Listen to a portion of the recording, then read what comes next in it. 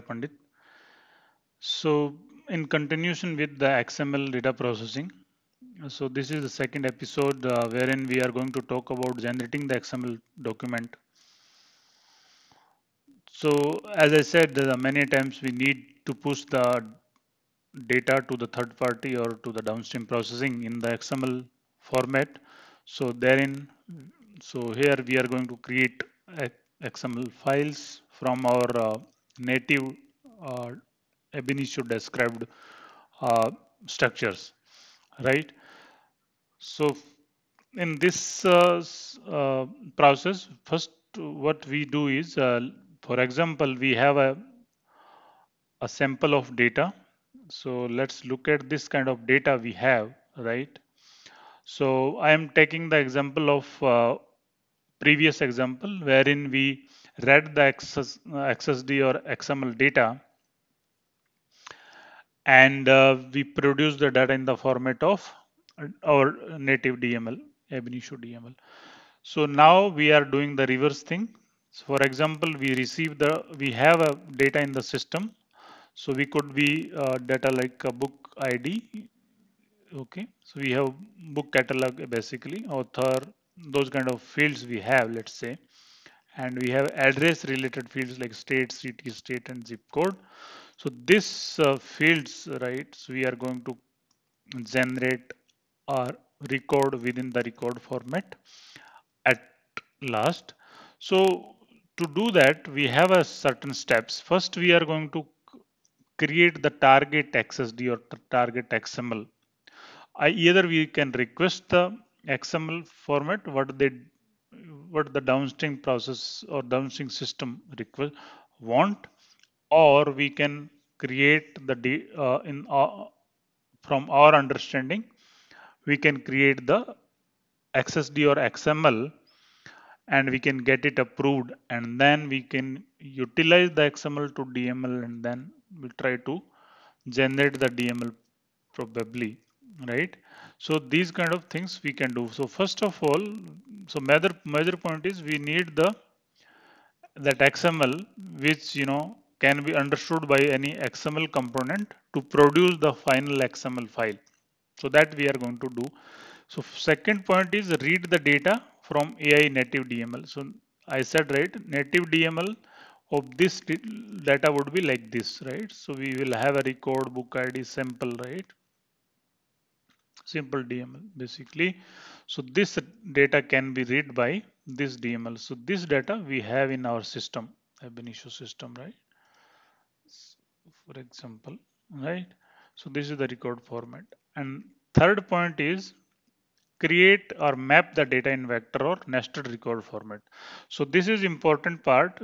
So the DML for this kind of the so for this to do, we will have two cases, right?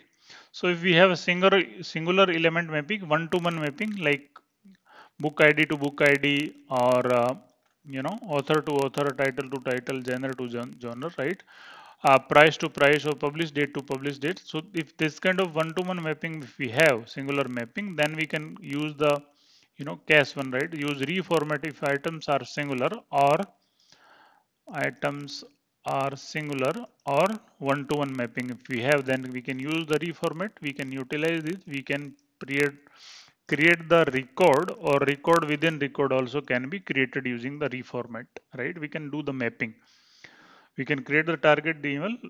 So target DML we will be creating using the XML to DML utility. That is good way of doing it, right? So that the XML component can read that uh, DML to to create the XML finally, right? So we are going to see that. And or if we have a complex structure, and if we have some looping and we want to denormalize the data, right? If we have 5 records for book ID and we want to generate the vector format of book, right?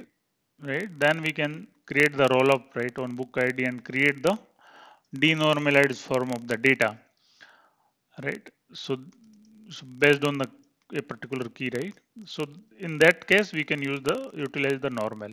Then use XML combine is the component basically to produce the XML records. Okay, use and then finally use output file to collect or create the .xml file, which we are going to send to the out outputs, or the third party or the downstream system, right? So the main thing is, like, if you look at the graph which we are going to design for this process is like, we will have an input file, and so the catalog book DML is the simple Abinitio DML, and then we will have a reformat. Let's say we have a singular mapping, one-to-one mapping. Then the input port of this will be a simple Abinitio DML, and then target would be a target XML DML. So this DML is we have to produce output port of this reformat. Here in reformat, we are going to produce a logic to produce the records and vectors, or nested, I should say nested record or vector, nested records or vectors we are going to produce, right? For nested record or vector, for the vector format, I mean, we will try to utilize the rollup component basically. And then once we create the target DML, so the XML combine would be understanding this target DML, and then you know, it will be creating the uh, final, XML record basically. So this output port of this XML combine component will have this kind of DML, string backslash n. So for particular one record, there will be a single line. Okay. So this is, I mean, for entire, for entire XML file. So this will be a format, right? So now what we have to do is, like, let's see this one. So we have this DML data, and then we will have a reformat component to create the target data. And before that, we can produce the target XML, or we get it approved the .xml file, and then we can utilize that, and from the import dialog or import XML dialog or XML to DML utility to produce the DML like this, like we have created the DML, right? So similar kind of DML we can create using the XML file. We create the XSD file or XML file and try to create this kind of DML. Okay. So once you create this DML, we need to try to map this within the reformat component or rollup component based on the use case. So if we do the mapping over here, right? Now, right. Let me try to create the mapping reformat I have, right?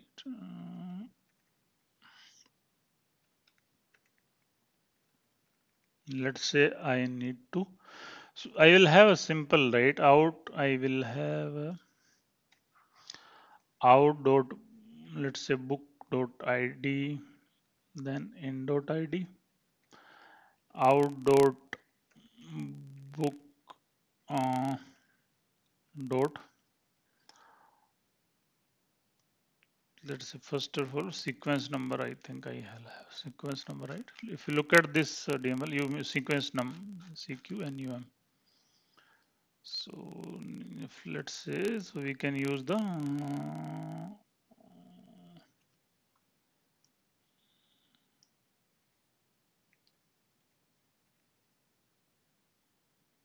it's not a book, it's a direct sequence number.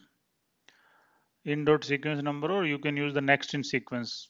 I think you have to use the next in sequence. Maybe you can utilize the next in sequence. Okay. And then you have book dot id and dot id. Similarly, I will have, for all those fields, all those, let's say I have author, th or author.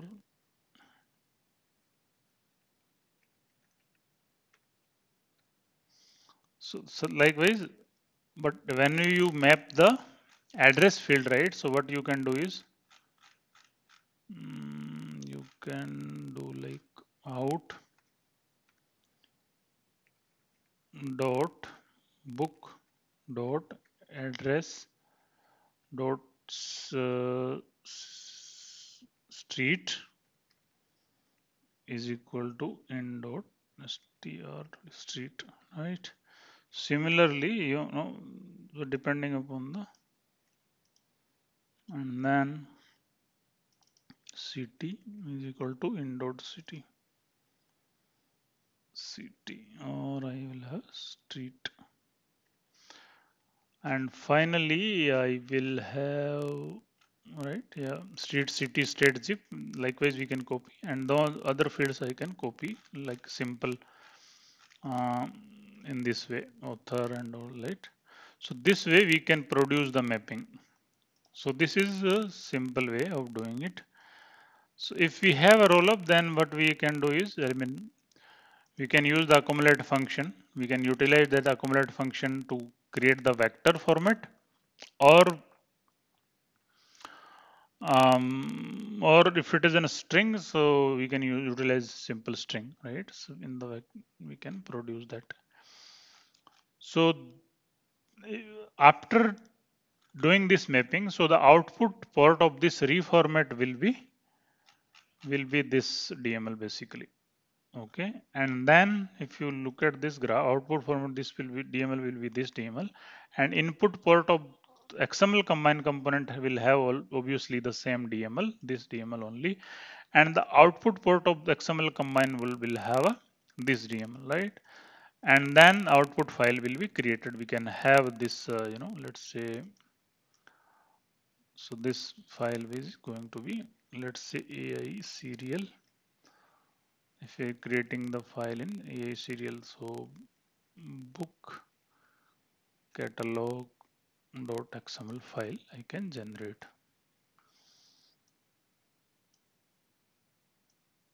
right? So this file I can generate you from this, simple book catalog. Okay, so from simple DML to the XML file.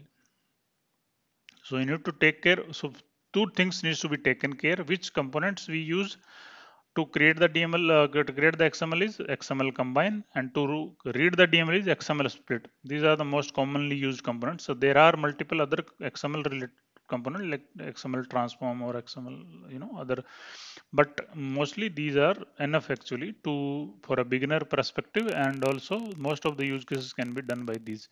So you have to, and also second thing to consider is creating the target XSD, or request the XSD, and from that XSD you can create the XML, and then create the XML DML, and then you can use your data and to produce the map this DML. So if we have a vectored, repetitive data, so we can use the rollup, or if we have a singular one-to-one mapping, we can utilize reformat. So depending upon the circumstances, use cases, we can pick and choose the particular component, right? So with that, thank you so much. We are going to see next is like access XLS actually, or the CSV data. Okay, thank you so much.